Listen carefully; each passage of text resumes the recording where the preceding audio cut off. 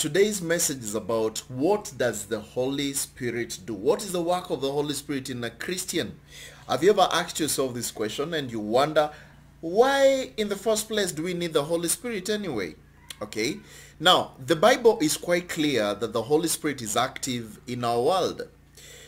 The book of Acts, which sometimes goes by the longer title of the Acts of the Apostles, could just accurately be called the Acts of the Holy Spirit through the Apostles.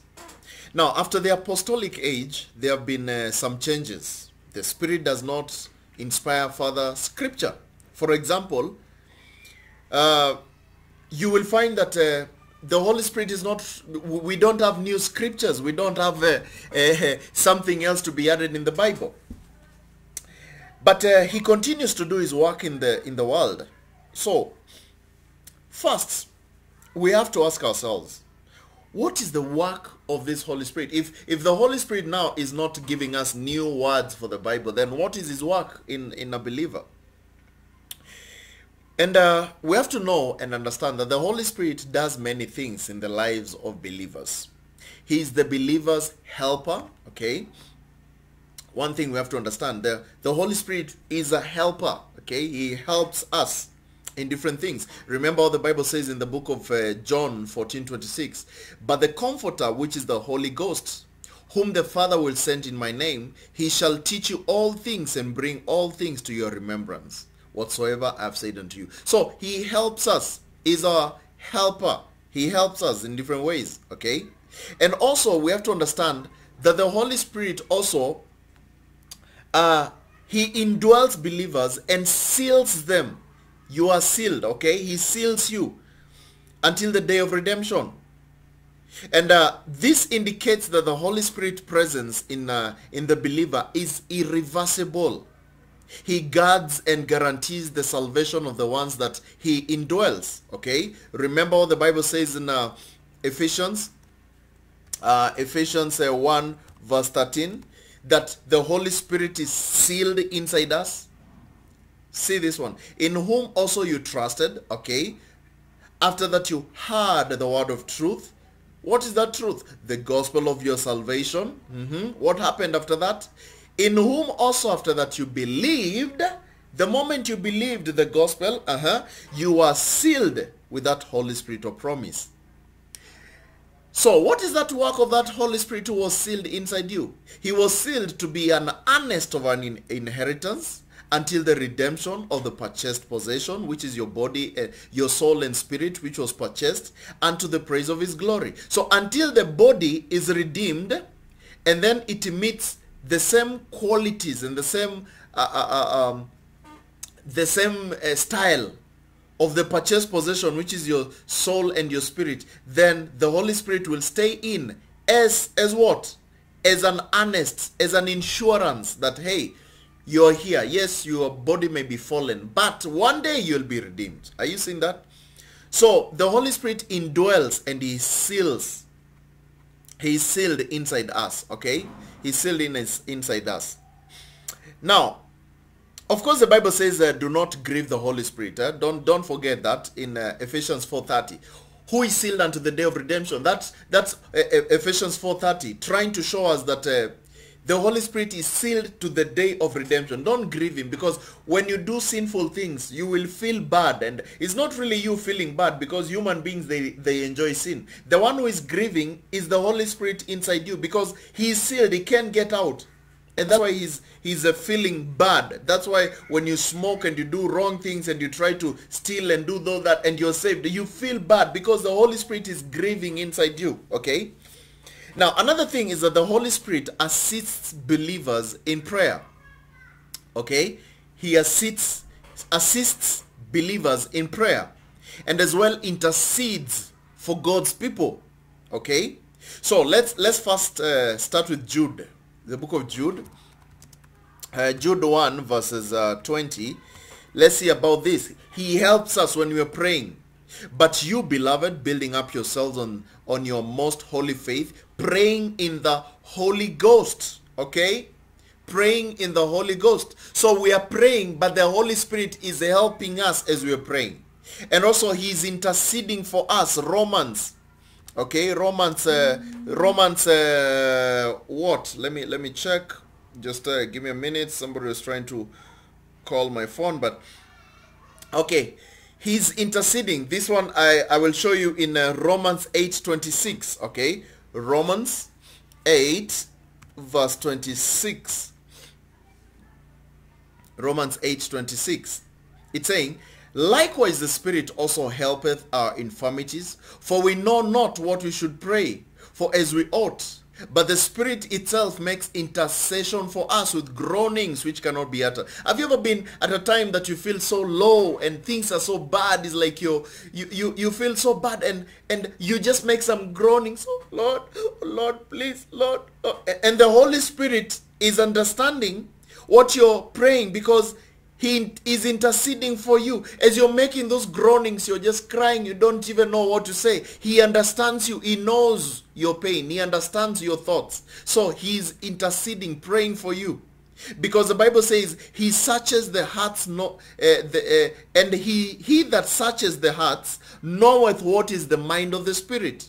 So he searches your heart and he knows what is the mind of the Spirit, because he makes intercession for the saints according to the will of God. So he's praying for us. At times when you feel low and weak, the Holy Spirit is praying for you. That is one of his works, okay? Now something else is that the Holy Spirit, something else, the Holy Spirit regenerates and renews the believer. We are regenerated. Now, what is regenerating? Regeneration. Remember in Ezekiel 36, verse 26. Ezekiel 36, verse 26, it tells us about that people, God told his people that I will give you a heart of flesh. Because these people, they had a heart of stone. They could not understand the things of God. And God promised that one day, one time, I'll give you a heart of flesh, that you'll be able to follow the things of God in wholesomeness, okay? He will give them that. So he would regenerate them. See what the Bible says in Titus 3:5. Titus 3 verses 5, okay? See about this regeneration. It says, not by works of righteousness which you have done, okay, but according to his mercy, he saved us by the washing of regeneration and renewing of the Holy Ghost. Are you seeing? So we were renewed, we were regenerated, okay? Regenerated. We were given a heart of flesh from a heart of stone, which could not even believe in God. The Holy Spirit gives us a new heart and a new mind, okay? Are you understanding that one? Okay.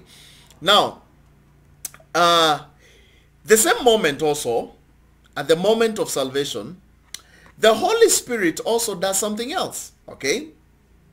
He baptizes the believer into the body of Christ.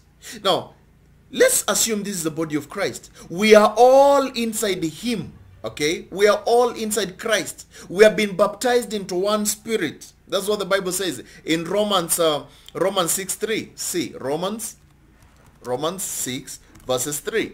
It says that we are now in one body, baptized all of us in one spirit. Know ye not that so many of us as were baptized into Jesus Christ were baptized into his death? We are all baptized into his death. It's like we died all of us with Christ and we rose all of us with Christ when we believe the gospel. Because the gospel is all about understanding how and why Jesus died. That Jesus died for our sins and he was buried and rose again. And when we believe that he did that for us, then it means we also died with him and rose with him. Are you seeing the point? So we are all of us in him, okay? We are all baptized in him. So we are like him. Are you understanding the point? Another thing is that believers receive the new birth by the power of the Spirit, okay? New birth by the power of the Holy Spirit is the one who gives us that new birth, okay? John 3:5-8. John 3:5-8. It tells us about this. It says, Jesus answered, verily, verily, I say unto thee, except a man be born of water and of the Spirit, you see, the Spirit, he cannot enter into the kingdom of God. That which is born of flesh is flesh, What is born of flesh? You're born of your mother. Your mother bore you into this world. How? Water broke and you were born. Okay? Science usually says that immediately the water breaks, then a child is born. That is the beginning of life outside the womb. Okay? So you have to be born of water and the spirit. That which is born of the flesh is flesh. And that which is born of the spirit is spirit. Are you seeing the point? Marvel not that I said unto thee, you must be born again. The wind bloweth where it listeth, and thou hearest the sound thereof, but cannot tell where it cometh, and where it goes. Even one that is born of the Spirit, of course, is the same way. Now, what is the Bible trying to say here? He's trying to say, when you want to know that the wind is moving from west to east, what do you see? Do you look at the wind? No. You look at peppers going from west to east, and you can say, wow, look at those peppers, the direction that they are going. Look at those trees, the direction that they are going. You can know that the wind is going from west to east. Okay? Now, that's the same thing with the believer.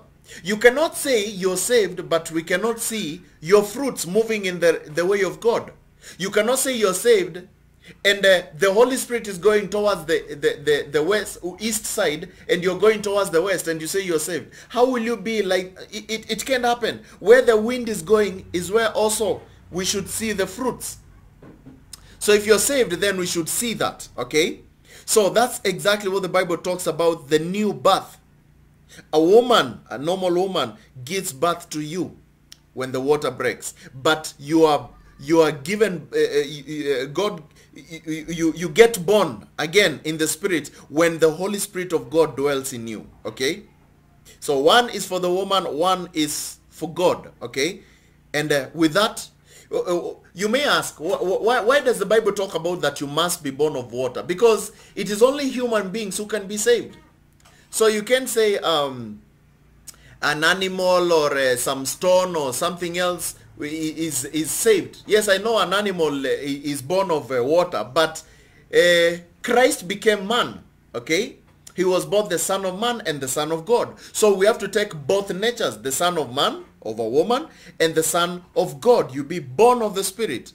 That's the only way you can enter the kingdom of God. I don't know if I've explained there better so that you can understand. Now, the other thing is you have to understand that the Spirit comforts believers with fellowship and joy as they go through a hostile world. This world is so hostile and things are so bad. But the Holy Spirit, He comforts us.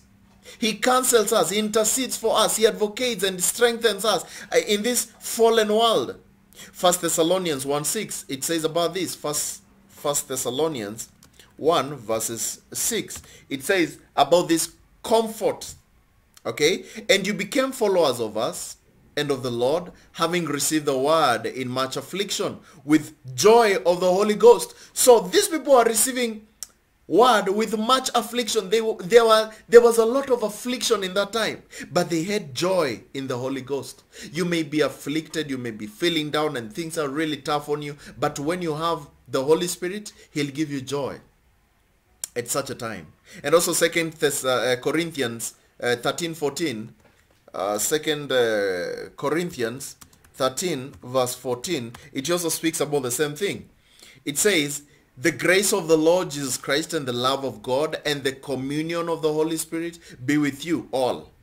The grace of Jesus Christ and the love. So He is giving you the love and the communion and the grace. Okay? Are you seeing the point? So the Holy Spirit, He counsels us, He comforts us, and gives us this kind of things. Now, the other thing is that the Holy Spirit also, in His mighty power, He fills believers with what we call the fruits, okay? The fruits of the Holy Spirit. And in the Spirit, in His mighty power, He's giving these people all those kind of joy and peace and these kind of things, causing believers to overflow with hope. Do you know you can't have hope unless you have these fruits? You can't have peace unless you have the Holy Spirit. You can't have self-control, goodness, generosity, kindness, joy, faithfulness, patience, modesty, chastity, gentleness. You can't have this unless you have the Holy Spirit. It's not possible for you. Because it is the Lord who causes you to overflow with all this hope. Because all these fruits, they give us a lot of hope. Okay? They give us a lot of hope. Romans 15, verse 13. Romans 15:13. It says, now the God of hope fill you with all joy and peace in believing, that you may abound in hope through the power of the Holy Ghost. So who is giving you that hope and joy and peace and long suffering and all that? It is the Holy Ghost is giving you that, so that he may be able to help you even in times when you feel you're low. Okay? That is what the Holy Spirit is giving you. Okay? That's those fruits. Now something else we have to understand. Now, the Holy Spirit sanctifies us. Sanctification is another work of the Holy Spirit in the life of a believer.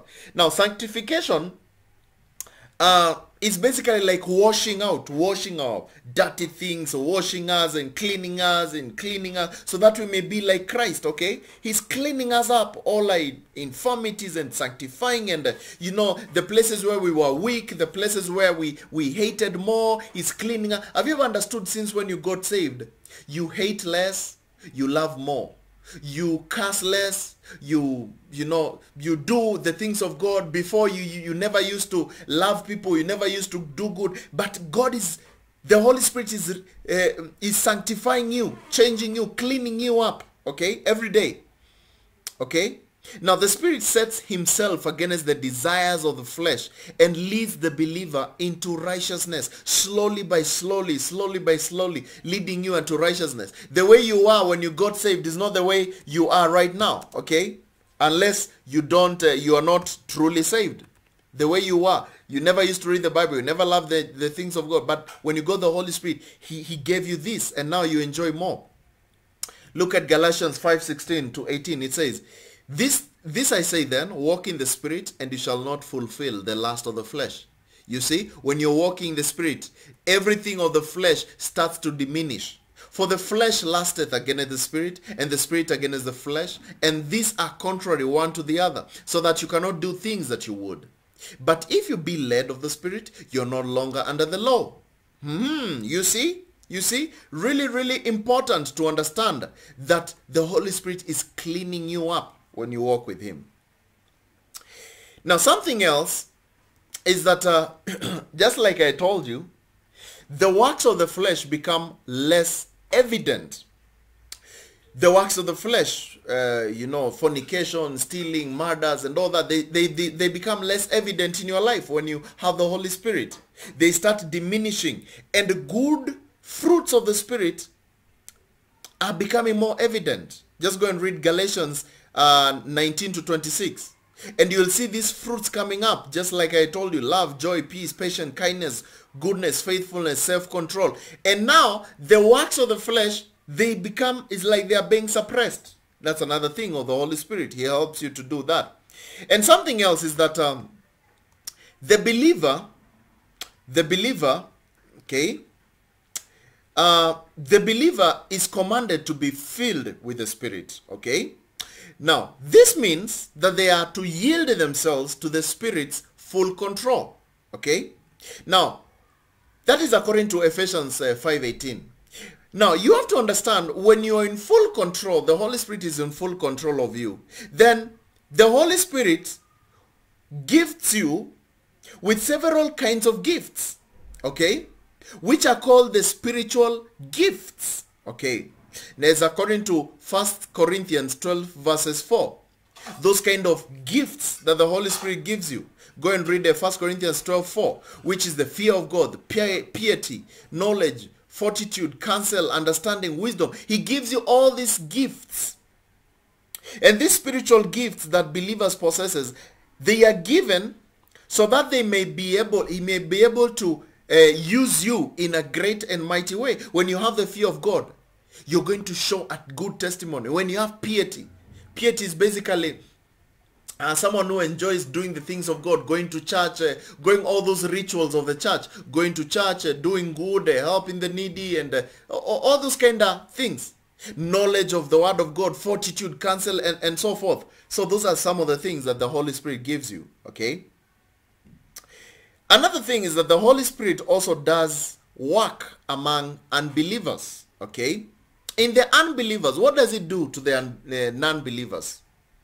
He convicts them, okay? He convicts the world of sin. You see, it is the work of the Holy Spirit to draw people unto Christ.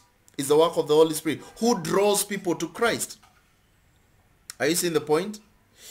Because Jesus promised that he would send the Holy Spirit to convict the world concerning sin and judgment, sin and righteousness and judgment. Remember in John 16 verse 8 what Jesus said? John 16 verse 8. Remember Jesus giving this saying, and when he's come, he will reprove the world of sin and of righteousness and of judgment. You see, the work of the Holy Spirit is to reprove the world of sin, is to push you and tell you what you're doing is not right, what you're doing is not right, get right with God, get saved, get saved. You see, that's the work of the Holy Spirit. Okay? That's the work of the Holy Spirit. He convicts the world of sin. And also, the Holy Spirit testifies of Christ. That's another thing you have to understand. He also testifies of Christ. As John 15:26 says, he testifies of Christ. And of course, pointing people to the Lord. Now, currently, as we talk, the Holy Spirit is also restraining sin and combating the secret power of lawlessness in the world. Who is restraining? Is the Holy Spirit. He's restraining. 2 Thessalonians 2, 6 to 10. Okay? 2 Thessalonians 2, 6 to 10. If it was not the Holy Spirit, the world would be so bad by now. See what the Bible says. And now ye know that withholdeth that he might be revealed in his time. For the mystery of iniquity does already work. Only he now who letteth will let until it be taken out of the way. Who is letting? Who is holding?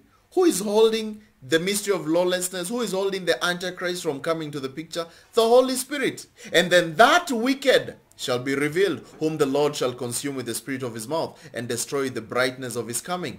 Because even him who is coming is after the working of Satan with all powers, signs and lying wonders, and with all deceivableness of unrighteousness in them that perish, because they receive not the love of the truth, that they may be saved. But because there are some who already received the love of the truth, those people are saved, and the Holy Spirit is restraining the wicked one from taking control, because we love Christ and we love truth. And that's why the Holy Spirit is holding and is restraining this. Okay? Another work of the Holy Spirit is that he has a role. And this role is to give believers wisdom. Okay? The Holy Spirit gives us wisdom to understand God. You know, you can't understand God unless you have the wisdom of God. But back in the days, I used to read the Bible before I was saved. I used to read the Bible, but it was very flat words. I could not understand, what is this Bible talking about? This Bible is so hard, and this Bible is so, it's like I'm reading a rock. I don't understand these words. Thou, thou, thou, thou. I could not understand the things of God. But when the Holy Spirit came in, I can understand the Bible. And you can even see the way I teach you guys here. I teach you with the wisdom of God. Not in my own wisdom, not in my own knowledge. The Holy Spirit gives us that wisdom to understand God. And the Spirit, because the Bible says, the Spirit searches everything, even the depths of God. For who knows a person's thoughts except the spirit of that person which is in him? Let me just show you the verse. 1 Corinthians 2:10. 1 Corinthians 2 verses 10. We can read to 11. Okay, it says, but God has revealed them unto us by his Spirit. For the Spirit searches all things, here, the deep things of God. The Spirit is the one who is searching the things of God. For what man knoweth the things of a man? Save the spirit of man which is in him. Even so, the things of God knoweth no man, but the Spirit of God. So it is through the Spirit of God that we are able to understand the things of God. Wisdom. He gives us wisdom. Wisdom. Okay? And since you have been given the amazing gift of wisdom, and that gift of the Spirit God which is inside us, we can comprehend the thoughts of God. We can understand the thoughts of God as revealed in the scripture. Okay? Because the Spirit helps us to understand. He gives us that understanding. And this is the wisdom from God. Okay? The wisdom from God. Rather than the wisdom from man. No amount of knowledge, like I've read to you, can replace the Holy Spirit's teaching. Okay? Don't be lied by anyone. No amount can replace. See, now we have received not the spirit of this world, but the Spirit which is of God, that we might know the things that are freely given us of God. Which things also we speak, not in the world, not in the world's words which man's wisdom teaches, but the Holy Ghost teaches, comparing spiritual things with spiritual. Does it make some sense? Does it make some sense to wanna be saved? Do you want to be saved? Because unless you have the Holy Spirit, there are so many things you don't know. And if you find yourself you don't have all these things that I've taught here, then ask yourself, do I really have the Holy Spirit? Am I really saved? Go and see the other video which I've done about if you can you lose the Holy Spirit, and you'll be able to understand much more about the Holy Spirit. And if you're not saved, please believe the gospel. What is the gospel? The gospel is found in 1 Corinthians 15:1-4. It's all about understanding why and how Jesus died. Why did Jesus die? 1 Corinthians 15:1-4.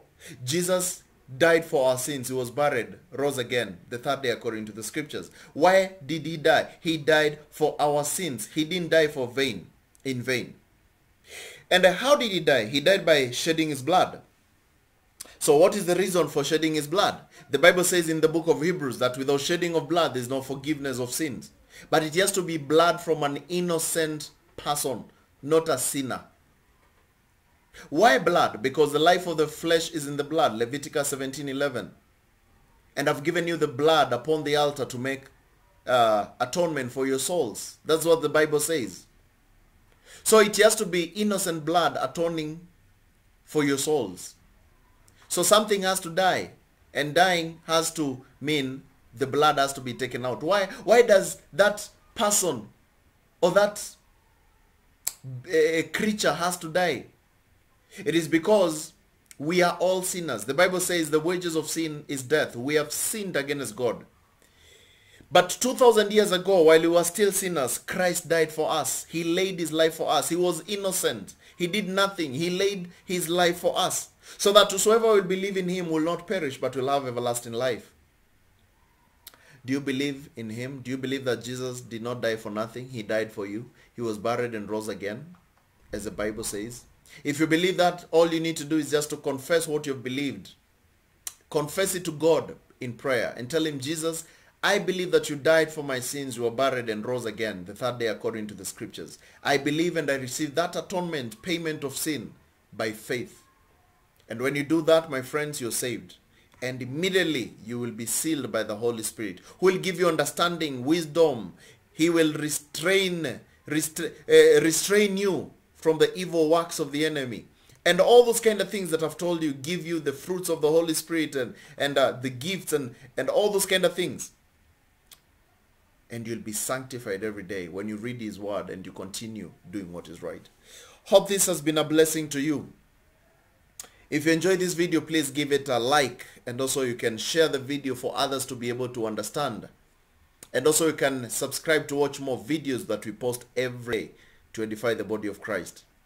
And also at the comment section, at the description below, we have other channels that we have posted different content.